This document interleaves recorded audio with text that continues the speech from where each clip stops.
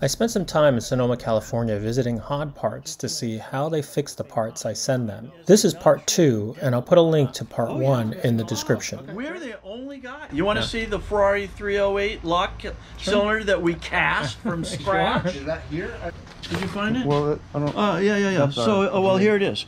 So this is the key tumbler itself. This one is not drilled yet, but we actually cast it around a key blank and then machined it round. And then we put it into this special die that we made and drill the new holes for the springs in it. And then in this case, we have one right here that we just made a new key for. So what are you eventually, what is it cast out of? Zamek. Zamek is strong enough to do it. It is. Actually, Zamek, if you look it up on the internet, it is right in the same range as bronze or brass in terms of ductility, shear strength, compressibility. It's all there. Yeah, there you go. I mean, here's just looking here, I see more Ferrari stuff that looks there's this, we just cast this seam cover for a relay, and we put a Bosch 70 amp relay on the inside of the assembly. It draws less amperage on the coil pull down. I had all that stuff in there too. Here's a good one. This is what they call the fall apart seat belt surround. Because when the cars came to the United States, they didn't necessarily have seat belts in them, so they were aftermarket replaced with a seat belt made by Superior, which turns out to be inferior. But we even have problems with these because this is actually a failed casting because as we pulled out of the mold, it broke as well. But they're really tricky. They have these little kind of elephant feet that their toes turned out. We have a special tool to get them apart. But we cast these in a Reynolds product that is a temperature cure plastic, and they can get we can get temperature cured plastics to be very strong. Cool. So what about this? A door handle? Is that a door handle? Yeah, this is an Alfa Romeo door handle. The problem with die cast is that it's like a sponge. You guys die cast that? No, we didn't cast the handle. We're actually replating an original sponge. And the way you do that is you flash copper it, and then you fill all the voids with solder, and then you put more copper on top, and then take it out and fill it with solder, and then put more copper on top, and then file it, and scrape it, and reshape all these lines. What was that originally made out of? This is a zinc die-cast alloy. So the zinc die-cast is what we all have problems with. All the turn signal switches, I mean the turn signal assemblies and all that other stuff. Same thing with all the pitting, because they absorbed... They absorb moisture, and the zinc turns to zinc oxide. It's like you put on your nose to keep the sun from burning you, but it's a powder. Right. And we don't want powder on. You know what I love the fact that you guys are doing is you know turning Mike Rabin of Lamar Disc was my 93-year-old partner at Pebble Beach for years. God bless his soul. Everybody loved Mike. And he had a 2025 Rolls Royce and couldn't get wheel covers for it. He made that, and that started into an insane adventure. We now have over 250, well, not that many, is it? Probably 120 mold. 120 mold dies for pre-war cars. So he started it, and then you guys now do it. Right. Well, he got to be 93. He passed away. Oh, okay. So we acquired all of his stuff. But spinning metal like this is like a whole new world of just equipment and skill and all that other stuff. We just purchased a 40-inch gap bed lathe made by FMC company to make army tank turrets and stuff. And it's in our back warehouse right now. We are gearing up to spin our own. But still, being chased through the shop by a 6-foot diameter piece of sheet steel is a dangerous thing. And that needs and we're pretty much subcontracting spinning to guys that have 50, 60 years of experience. Here's another metal, 3D metal engineering. This is the original gearbox for a quick-up jack on a Talbot Lago. This is a 3D metal engineered duplicate. Right down to the gears. 3D engineered, so that was cast or that was... These are all not cast. These are just like a mud dauber going in. 3D printed. Okay. The metal, because people are doing 3D printing positives and then making sand casting, which can be done. And we could do that right here now that we have the perfect mold models. Yet the integrity of steel to be a gear, that's a lot. That's cutting edge. That's cutting. Absolutely. And this is now strong enough. The printing now is this whatever the metal the steel. Yeah, this is actually stainless steel. Wow. printed in stainless steel? Well, they take the little dot of stainless steel and surround it in a resin, 3D print it, then put it in an oven, bake it. They bake out all of the plastic, and the metal fuses together. Wow. Now, I don't have the specific technology on that, but we send it out to have it done, and it's the absolute most cutting edge currently available. But everything in here is a casting that we've made using dental processes and urethane. There's a familiar piece right there. Yeah. This is the one that throws the cigarette in your hand once it's lit, and dings the bell at the same time.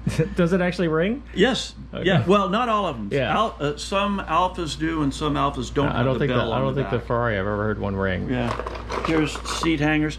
Again, all of this is high quality urethane. People are loose these. It's so funny. Like, to come down here and see this stuff. It's like I need to have a list of stuff you do, because I know there's stuff that's broken. And it's like, oh yeah, we've made that. Oh yeah, we've done that. It's like, one of these days, what I should get you guys to do is, one of these days you need to lay out a table and put all the Ferrari stuff on there, and then just take a picture of it. And when I first met you, you said one thing is that we need here is not everybody doing the same thing over and over. Yeah, and we're still doing it. I mean, there's still guys doing that. That shift knob, I know 2 other people that are making those shift knobs. That 2-finger shift knob? 2 other people, and different types, and we're making a solid. Don't tell me, I don't want to know. Okay, but it's good. But the thing is, like I said, I tend to talk to everybody, but a lot of people don't talk to each other, and they feel the same way, but they still don't talk to everybody. I do an internet search to try and find. But they don't. But just the same way, how would they? They wouldn't even know yours is, because yours is not on the internet. So how would they know that you made it? Well, how would they know? Here's a way.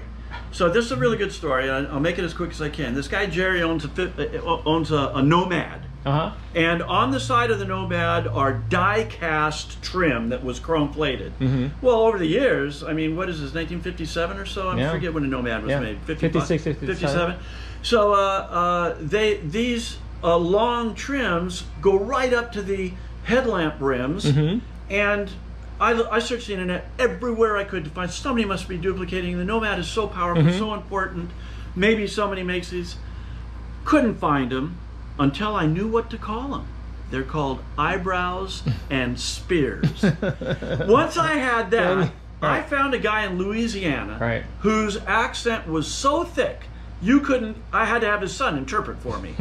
They make them out of stainless steel.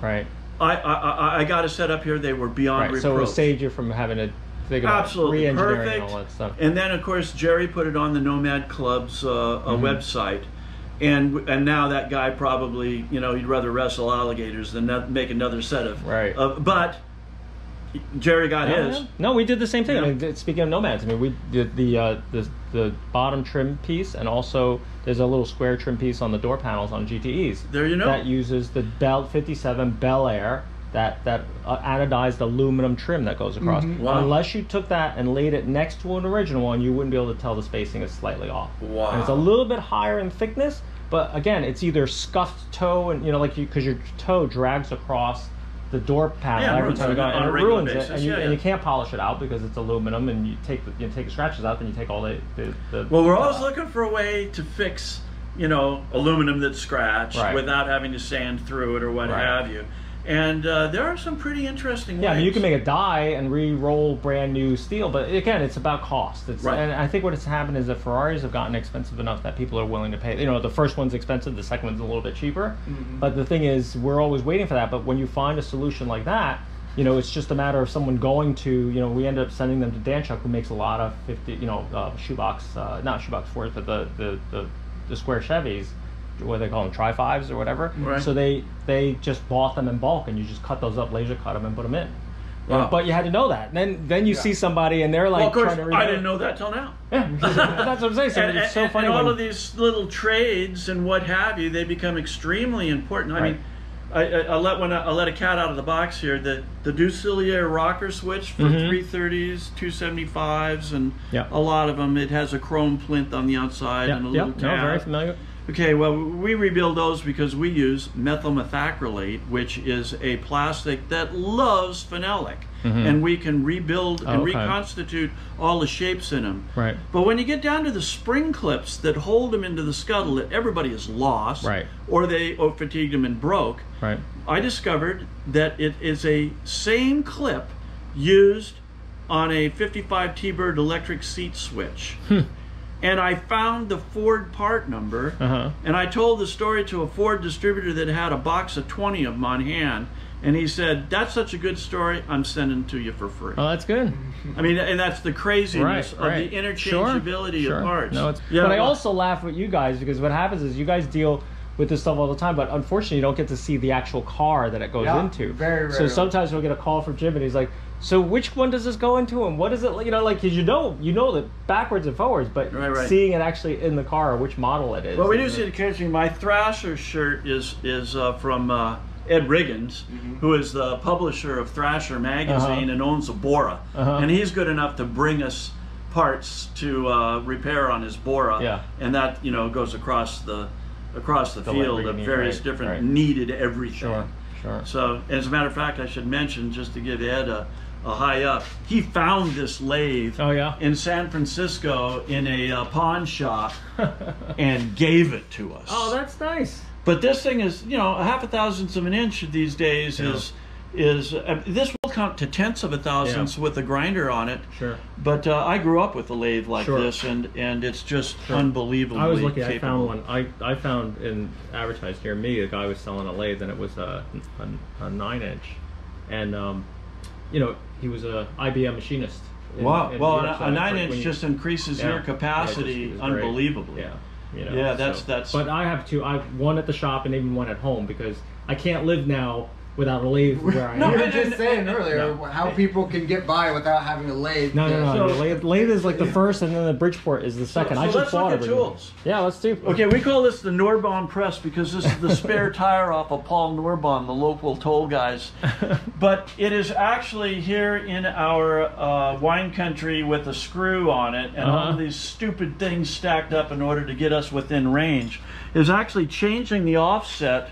On there is one of these wheel covers, and they're all a little bit too short. So we're heightening them on this press. They used to fly up here. Oh, okay. So you're actually changing we're changing the offset. Right. Okay. And there's a variety of different ways to do it. On this particular wheel cover, we're lucky that with so tiny amount of offset that adjustment is critical and necessary. But we can do it on our silly threaded rod on a giant circle, you know? Yeah, it looks good. Yeah, but whatever it takes to get that thing. I mean, we get it where you look at where, you know, you need to pry on something, and you're looking, well, that support beam looks like it must be strong enough to hold it, and we'll do that. Exactly. I mean, you know, we're I mean, it doesn't look professional, but it is. No, it's all, this is the same. This is the do-all machine. Yeah. Because we stacked a bunch of grinders on top of each other, and we can grind put anything in this chuck. Oh, okay. Grind. Yeah, there you go. The cleaner here for your basic wire brush. These belt type things can get into corners. And then this, actually, they have been grinding plastic on it, which is not the greatest, but it works. What materials? This is a silicon carbide, and this is really good for sharpening the lathe tools. Yeah. And then a couple different buffing wheels. Yeah. They're just worn to tears. Sure. And then when we put these belts are amazing. These multi-piece belts, they never fail. Yeah. Sure. And this gives us a way to flush things. Sure. And we're standing behind this machine more often than any other because everything needs to be cleaned. Yeah. Then it needs to be trued and paralleled and flushed. Right. And this does 90% of that. No, this is great. I mean, I like having it all in one. Actually makes me start thinking, because I probably have 3 or 4 of these things laying all over them. I have a buffer. Sometimes all 3 of us will be working. Someone's over here, someone's buffing. Because I realize that it's not just one motor; it's 3 motors that are all wired together. You know, so it's kind of funny because it starts making you think about footprint. Because I'm always trying to put like less shop space. Oh, yeah. You know what I mean? Because what happens is this is all great because it's like one piece. Yeah, because or else you just take up all your floor space with you know 3 or 4. This is a Harbor Freight bead roller, but it is highly modified. We made the sleeves stretch in and out here with the set screw, and has the Eastwood tool variable speed on it. So, great. And we have tools coming out of our ears for this. Yeah. And we started out this business actually repairing vacuum advances with the crimped together clamshell. And I have a tool that we invented to open them up. But once they're open, they're kind of bottle capped. So you can put those in here and just rerun them. And it makes it new again. Right. Wow. Essentially. Yeah. And then we close it. And I mean, we have done in 2-inch circles 6 4x8 sheets of laminated material to build vacuum diaphragms. Wow. And that's, I don't know how many 2-inch circles fit on 6 4x8 sheets. It's rubber, or it's, what is it? What is the material? It is Buna N nitrile. Right. Cast over a nylon reinforcement. Because of course vacuums you can't balloon them. Yeah, because if you have to have it just move a little bit at a time. Rigid material. Right.